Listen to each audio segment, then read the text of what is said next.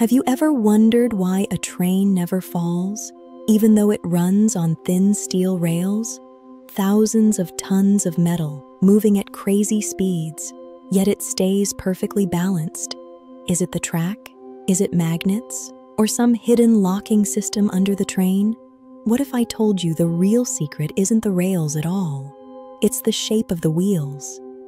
As the train moves, tiny shifts happen every second.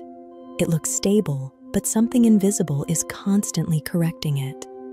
So how does a simple wheel decide which way the train should stay? Here's the answer. Train wheels are slightly cone-shaped, not flat.